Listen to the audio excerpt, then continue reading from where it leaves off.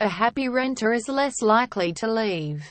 While many property investors do not realize the tax benefits they can grab by replacing old with new BMT tax depreciation, CEO Bradley Beer says many investors may be surprised to learn just how much can be claimed in tax deductions for the reducing value of common household items.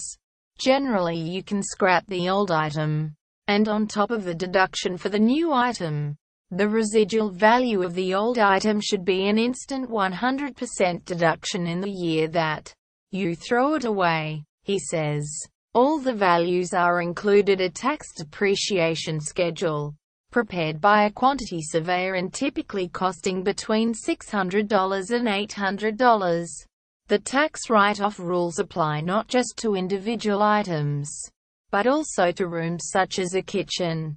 Beer says an investor who replaces a 20-year-old kitchen, for example, should know that a kitchen's effective life is 40 years, so you may have half the value of the kitchen left to claim. Make sure you have got a depreciation schedule before you rip it apart and throw away any value. People often say, "I will call you after renovating," but we say, "No.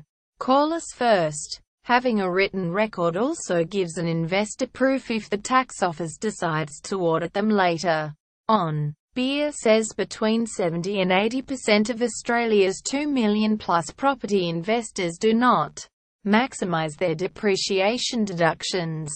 Real estate author, investor and university lecturer Peter Kulitzos says kitchen and bathroom upgrades can deliver the biggest boost in rent. Generally, the kitchen and bathroom are most important when it comes to determining rent, after the number and size of bedrooms.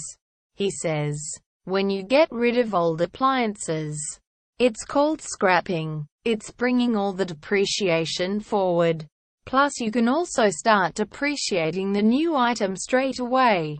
You get a happier tenant, more rent, money up front with scrapping, and a tax deduction longer term with the new item.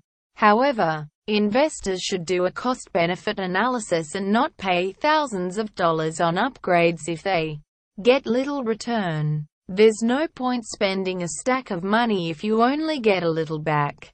Think about how long you will keep the property, Kulitzos says.